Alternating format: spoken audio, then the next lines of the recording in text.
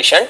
ये चीज अगर कोई भी डॉक्टर कर रहा है वो बिल्कुल गलत कर रहा है। हम हर छोटे छोटे मुद्दे के लिए कोई भी धरना करने लगते हैं, लेकिन हमें पता है कि पूरा व्यवसायीकरण के कारण डॉक्टर ऐसा करते हैं। सरकारी अस्पताल के डॉक्टर अपना अलग क्लिनिक चलाते हैं और पूरा दवा का भी मामला हो तो ये काम होता है।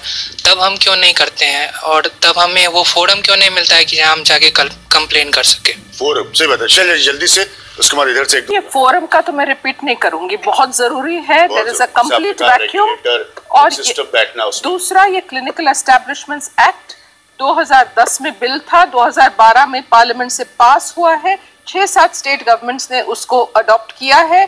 किसी ने अभी तक रूल्स या स्टाफ दिए नहीं है।